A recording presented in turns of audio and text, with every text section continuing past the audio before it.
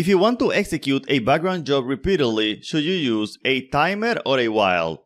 What is the difference? The difference is that if you want to make sure that you only execute one instance at the same time of the algorithm, you should use a while. On the other hand, if you want to make sure that you always execute the same algorithm at intervals, even though you may end up executing several instances at the same time, you should use a timer. Let's see that. We're here in Visual Studio. I just created a new Web API application, and what I will do is that I will create two background jobs, one that uses a while and another one that uses a timer. And we're going to see that indeed we can be sure that with the while implementation, we're only going to have one instance being executed at the same time. So let's come here. Let me create the while implementation of my background job.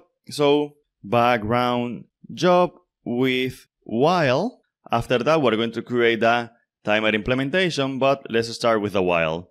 Alright, so as we saw in a previous video, we're going to inherit from the background service abstract class. So let me implement that abstract class, and let me say here async.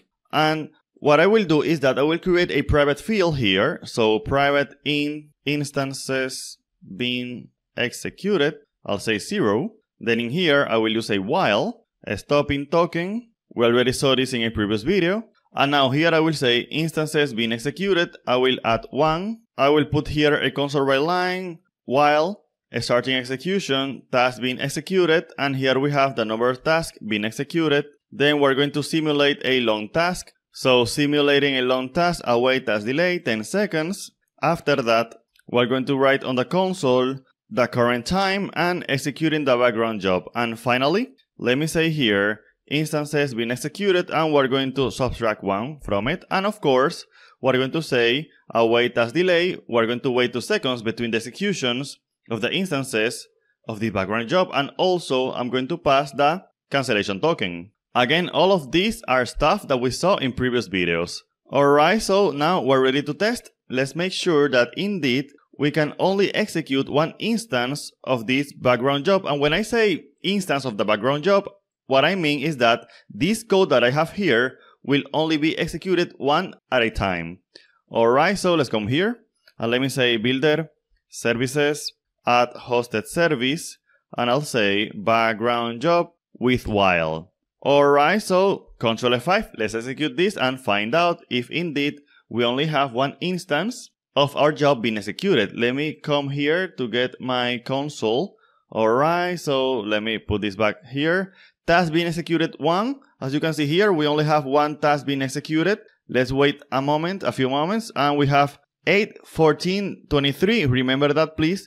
And let's see that we indeed again have only one task being executed at the same time. That is great, that is fine. But notice something, and that is that depending on how long the task takes to be executed, the difference between these times may vary. For example, these are not being executed at an interval of 2 seconds, as I may have expected from this code that I have here, but what happens is that we wait 10 seconds because the task takes 10 seconds, and then after that, we wait 2 more seconds. So what I mean by this is that when using a while, yes indeed, we only have to worry about executing this task one at a time. That is great because it makes our code easy, but it has a disadvantage that you cannot expect a constant interval between the executions of this job.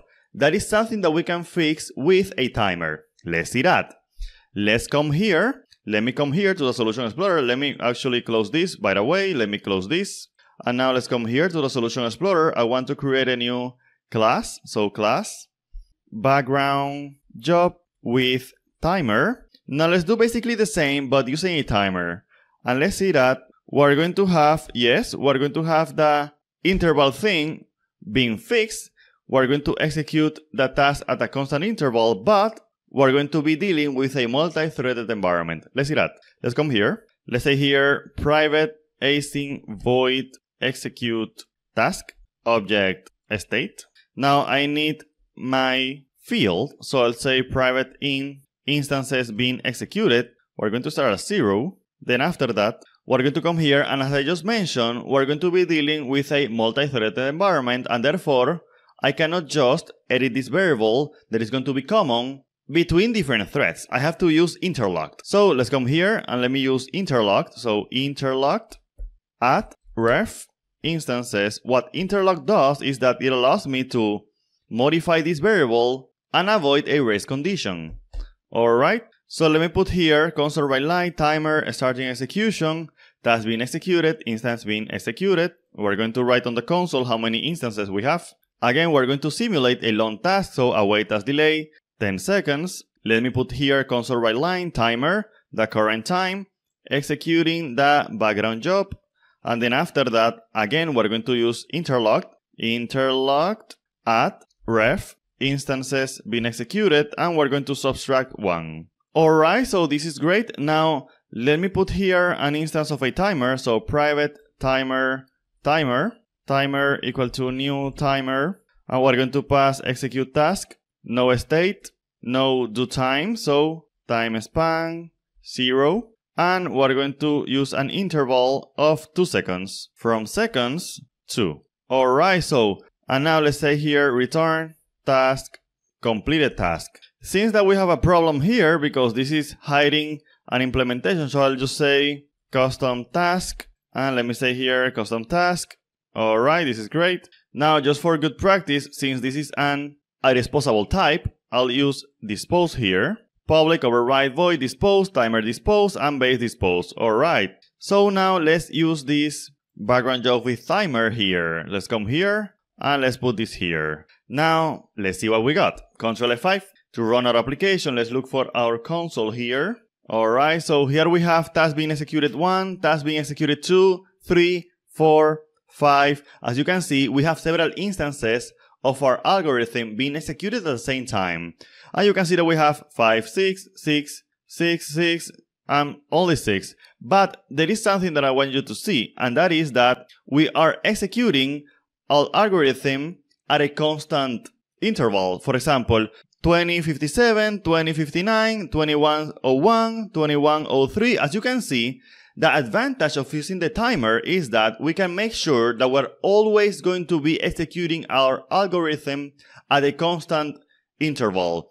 The disadvantage is that we have to deal with a multi-threaded environment, which has its perks. For example, that we can't just add 1 or subtract 1 from a field, but we have to use interlocked. In the case of the while implementation, I don't have to worry about a multi-threaded environment, but I don't have a constant interval between the executions of my job.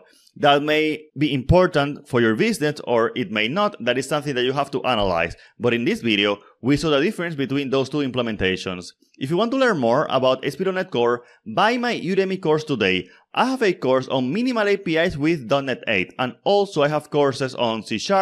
And if you want to learn more about dealing with multi-thread environment, what we did with that interlock class, buy my Introduction to Concurrency in C# course. Link with a discount to all of my courses in the description of this video. Thank you.